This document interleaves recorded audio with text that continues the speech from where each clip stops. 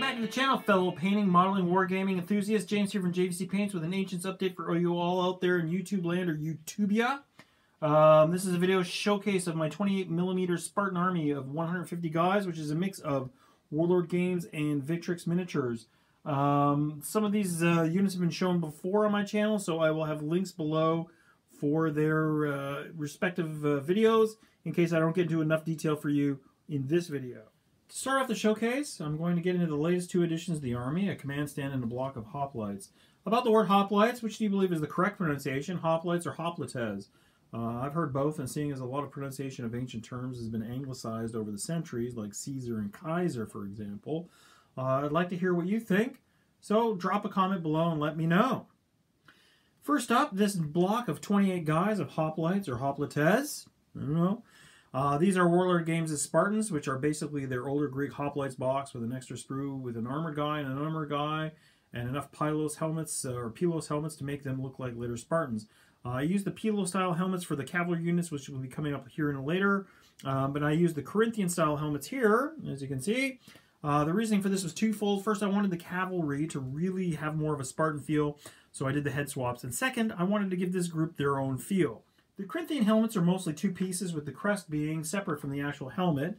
A few of them are one piece, but the way that they are on the sprue, the seam line basically obliterates the detail that might have been on the face. You can tell the Warlord models are pretty old, as they are nowhere near as detailed as their newer stuff.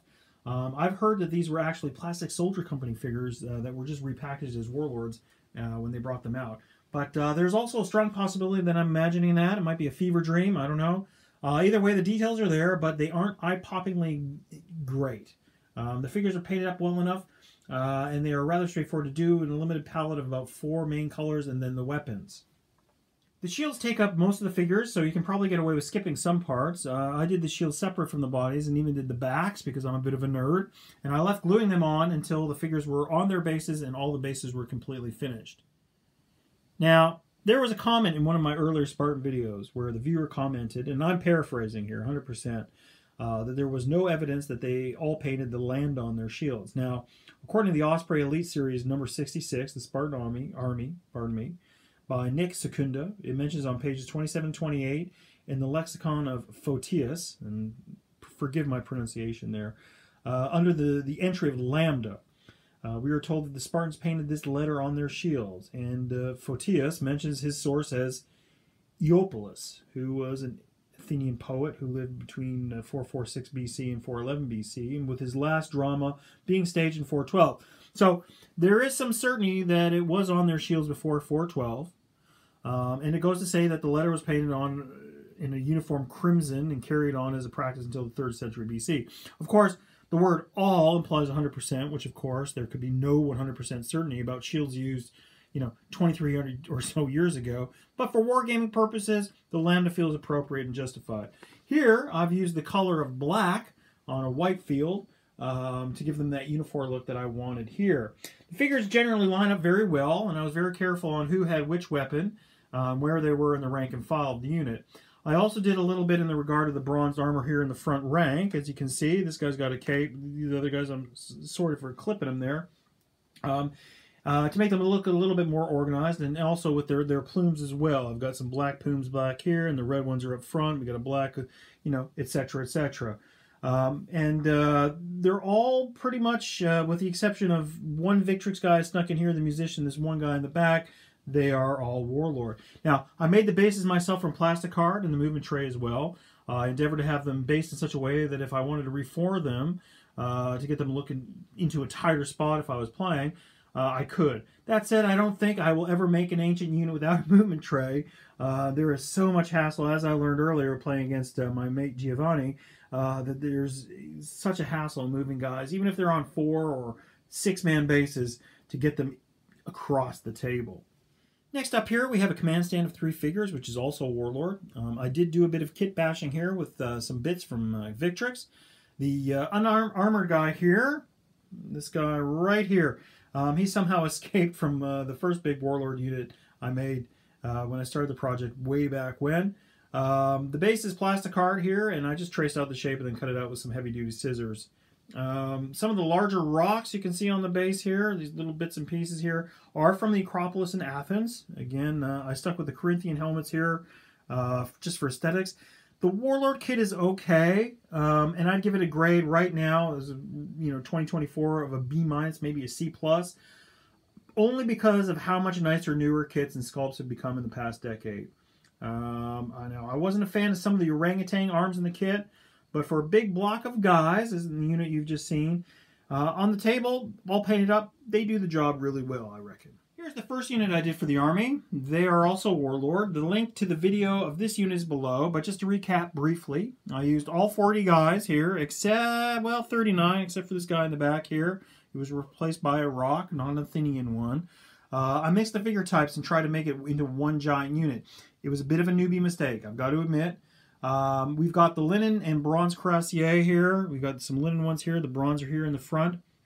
I did have a problem, and the unarmored guys are sort of in the back here. Now, I did have a problem getting them all sort of to line up, and again, that was a bit of a newbie problem. I should have been more careful and paid more attention to which arms complement which figures and which combinations lined up well with others. Now, here's where I used the white lambdas on the crimson shields, and it turned out well enough. The shields are different sizes as well, so you have to keep that in mind to get them all well based, because it was a bit of a problem at times, once or twice in lining them all up. When you got 40 figures on there, it can be a problem. Now, again, I did use a majority of the Pylos helmets for the guys, with a few exceptions. There is a ginger guy in the back. He's the guy with the rock. He's the one cracking jokes and complaining about the intensity of the Peloponnesian sun. Here's the big block of Victrix Spartans. I really enjoyed working on these and found the sculpts and poses to be superior to the older Warlord ones. Here, the shields are white with the crimson lambda, and they are all pretty much rocking the Pylos helmet in the standard panoply of spear, short sword, and shield. I found out that these ranked up a lot easier than the Warlord ones, but there were a bit more fiddly in some regards. So, for example, you can't really see it so much because they're facing you, but the heads had separate mullets or long hair that only went with certain heads, and some of the heads and hairstyles didn't really go on to certain bodies. Also, you had to be careful with the sleeves and sleeveless arms. I'll just turn it here so maybe you can see, for example. Okay, we've got a sleeveless arm here. We've got an arm with sleeves, sleeveless. Okay. So I did make a few mistakes, and there are a few in there for sure, and it did creep up from time to time. Also, the shields were separate, which was a bit of a double-edged sword. Let me just get these guys a little bit more centered here. But it was easier paint, but the chances of messing up with the gluing did increase. Now, I'll mention the painting at this point. For all the models in the entire army here, the primer I used was a Mr. Hobby Mahogany Brown. Now, the flesh started out base color as a dark maroon with a highlight of shading flesh. I've been in Japan so long, my L's and R's become the same, which would be a dwarven flesh. Then it was given a lighter highlight flesh color, maybe an elf flesh color. Okay, and that was given a brick red wash, and then once that was all dry, the flesh was given a lighter flesh wash, flesh highlight again. Now, the crimson tunic started out with dark maroon, highlighted up with the brick red, and then they were given a dark chocolate brown wash, and then a final highlight of crimson. The actual name of the paint is called Tuscan Red. It is an Americana craft paint available at Michael's if you live in Canada or the United States. They have a lot of paints there, pretty cheap compared to GW and others. Now, the linen armor cuirasses was a beige color over the primer, given a dark chocolate brown wash, and once that was dry, it was gone over again with the base color. The leather boots and spear shafts were base straight brown, and then highlighted with a sable brown, and then given that dark chocolate brown wash. And then re-highlighted with the base. So basically what I did is I got the figure base coated and highlighted up, 1 or 2 levels to where I wanted it, and then gave it a dark chocolate brown wash, and then went over and redid the highest highlight. The bronze here, as you can see on a lot of the helmets, was an antique gold metallic wash with an avocado olivey green, and then re-highlighted it well. Again, sorry, sumimasen. Oh man, that was Japanese. Sumimasen means excuse me. Again, I did the bases and the movement trays all using plastic card. Using a few of the extra Victrix figures, I made a 3-man command stand. The good thing about Victrix, you get a set of 48 minis. There are a lot of extra options there for you, and you can make some command units. So I went with these two sort of high-ranking members of society with the black shields and the white lambdas. We've got this guy here with the lighter hair, possibly a descendant of Menelaus from the Iliad. The musician here in the back, he just sort of rounds out the base.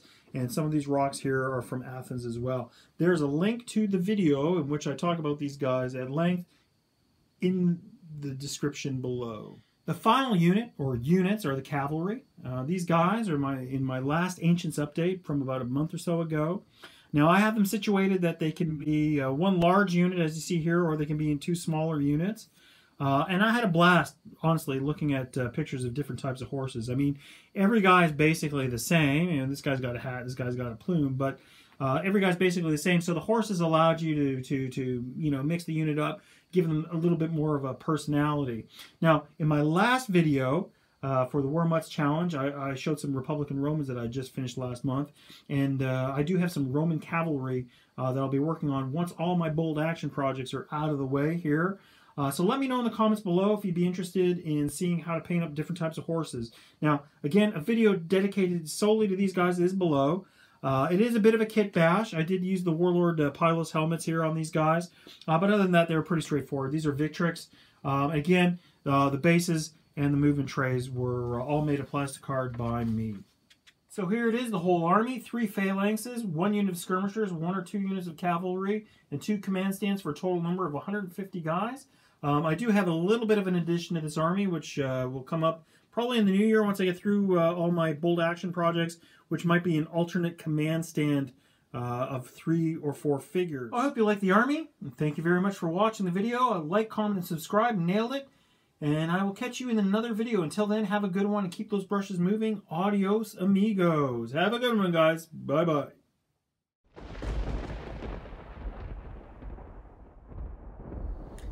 Bit of an epilogue here from my buddy Kev, who asked me about making videos, and I told him don't drink before you film. It didn't follow my own advice. I think I've had 3 or 4 beers. I tried to film this thing, Kev. God damn it, dude. It was all take 7,000. So here you go. You got Private Tom Slater of the 3rd Army fighting in the Battle of the Bulge. Be taking the cover, battle brother. All right, dude. Take it easy. Bye-bye.